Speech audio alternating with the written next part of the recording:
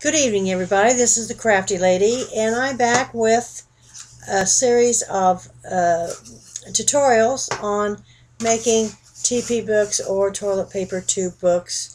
I did a small video tutorial on how to prepare the tubes themselves to make the books. I know there are several tutorials on YouTube and making the books. I've got a couple different ideas in the way that I do them. So I only have a short time because I'm new at this. So I'm going to do several from start to finish. We're going to start out by, and this was my previous tutorial, we're going to start out by preparing the tubes for making the mini album. But before I do start that, I want to show you a few that I have here. I have some that are finished here. Here's a small one that I have. This is bound with the Bind It All system. And it's just a small book, and I've taken the tubes and I have collapsed them to make them nice and sharp and crisp on the sides so you can work with them. This particular book, I distressed the edges with black ink and then covered just the inside area with about a little less than a quarter of an inch around the tube itself. And then I've made a tag on the back. Just a small tag, and on one side it's to put photos on, and on the back side I'll do a stamp on the back with lines and a little decoration for your journaling, and then you can add ribbon or twine or whatever to your tag. And basically that is the book. I have another book here that's just a little bit bigger because I did this a little bit different. I used the same binding system as I did on the previous book, but on this book I added an inch to the page so I could bind it and utilize the whole length of my page. There again, it's virtually the same premise. I have taken these tags.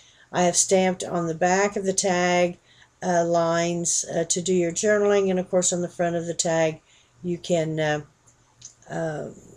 put photos. I've put twine and a little metal piece on the tag to pull it in and out with. And there again I used to Bind It All. This particular one is a little bit different. This is a Christmas book that I did. It's the same premise with the tag, with the journaling on the back. I used a ribbon on the tag. I did distress the edges and just put the paper on the inside about a quarter of an inch around.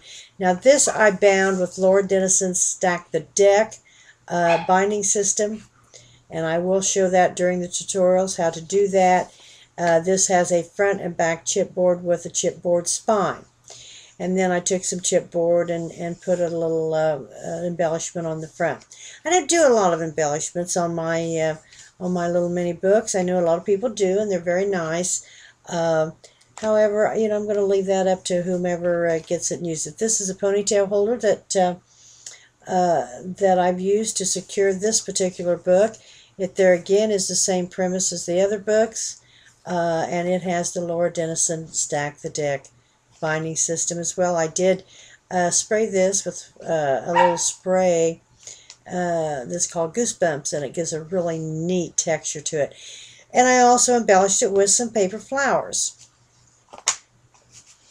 This particular book here is probably my very favorite. You can get 2 toilet paper tube sizes out of one paper towel tube. When I first started doing this, my husband and I and whoever I could find was saving me these tubes. Now I have tubs of them. However, I would also use the paper towel tubes. And as I say, you can cut that down, measure whatever these measure. They measure basically about 4.5 to 5 inches. It depends on what brand of paper that you use. So you can get 2 out of a paper towel tube. Well, you have about 3 inches or so left over. Well, being the frugal person that I am, and then my son-in-law says I'm the neatest hoarder he knows, and that could be the case. I couldn't throw them away, and I had them stacked up on my work table, and one day I looked at them and I thought, this could be a really, really cute micro mini. Same premise, same tag with the journaling on the back. Used to bind it all. I did use the extra 2 inches to have an inch, so you could utilize the whole space. These would be really, really cute little small, I don't know, 3 by 2.5 photos would fit on here to carry in your purse, that type of thing. So I did show this as well on my tutorial. These have been laying around, they're kind of stuck, but to utilize the full length of your tube, you need to add the extension, and I will show how to do that, as I say in the tutorials. Okay, now as I say, we're going to start out with preparing our tubes to use. To prepare our tubes to use, I took my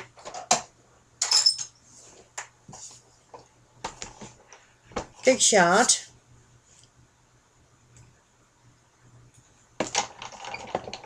my Big Kicks, I'm sorry, not my Big Shot, my Big Kicks. And then you take the tube and you flatten it out with your hand, sandwich it in between both plastic plates on top of A and B, and then you run it through the machine and run it back. I run it through a couple times because they are quite stiff. They're chipboard. And run it back through again.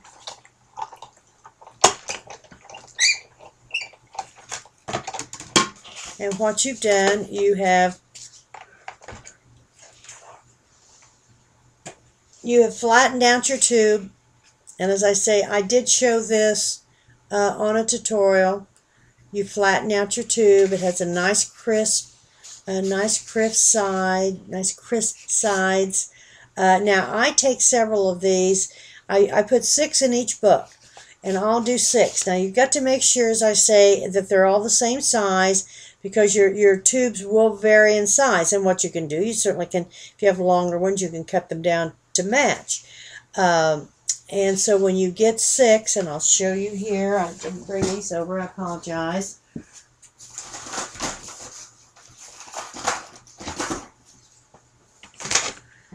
Now here are the paper towel tubes that I was mentioning. I've done the same thing. I've run these through the Big Kicks machine, flattened them out. Now I secure them with these office clips and let them set. This is ready to use. The one that we just did is ready to use. However, if you clip them like I have these with these clips and let them set, they will get smaller. They'll get tighter, like this one. See how nice and tight this one is, opposed to the new one. Now, as I say, the new one's ready to go, and it's okay. It will tighten up as time goes on. But if you clamp these together, do your 6 at a time, clamp them together with the office clips, then they do become flatter as you go along. A little easier to work with. There again, here are the paper towel tubes. You can cut them down. You get 2, and then you have the little small one to do the little small book. Once you have flattened out all your tubes, now this particular tube is a little wider than what the other was. Once you flatten out all your tubes, you can do one of 2 things. You can take a distressed ink and ink your edges. You can take stain, like the distressed stains, or you can take paint and paint your edges, however you want to do it. Or you can completely cover your pages with paper. This particular book, I covered my pages with paper.